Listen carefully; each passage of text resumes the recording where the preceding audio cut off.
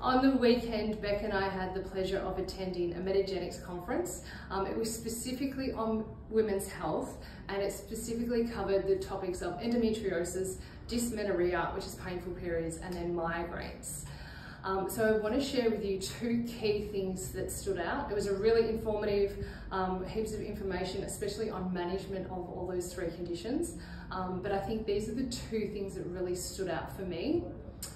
First and foremost, dysmenorrhea in adolescence. So if you are an adolescent or if you're a parent of a daughter who's experiencing painful periods, also known as dysmenorrhea, what they have found, what the research has shown us, is that it's really important to be really aggressive in the management, so helping alleviate the symptoms and managing the pain, because research is showing us that later in life, adolescents are having more troubles in terms of with chronic pain.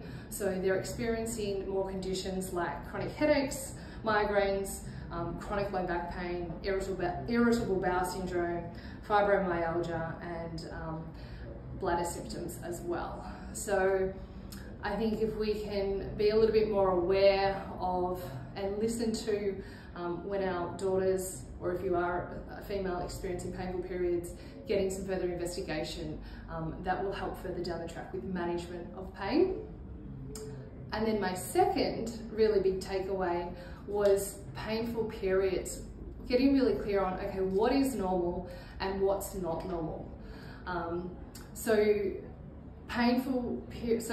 what is normal for periods is pain day 1, day 2 of a menstrual cycle, pain that doesn't impact our quality of living, our activities of daily life. So it still enables you to attend social events, you're still able to go to work, and your pain is alleviated with things like pain relief, so Panadol, Nurofen, or a natural supplement, heat packs, TENS machines, and gentle stretching.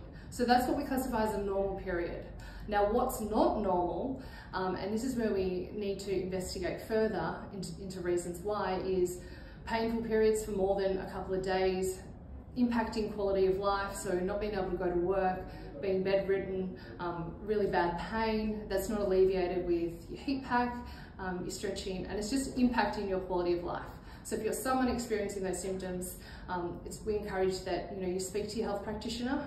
And we do know that women's health is something it's really hard to manage. We don't have enough research in it, but it might be a matter of speaking. You might try 1, 2, or 3 different practitioners before someone listens to you. But finding that person and finding some strategies to help you move forward and manage those pains.